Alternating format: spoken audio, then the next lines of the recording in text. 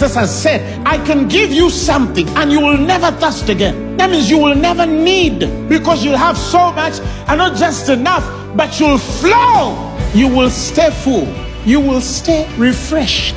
You will never look tired. You will never grow weary. God will never even allow the things that frustrate you to frustrate you. He will not allow you to be broken.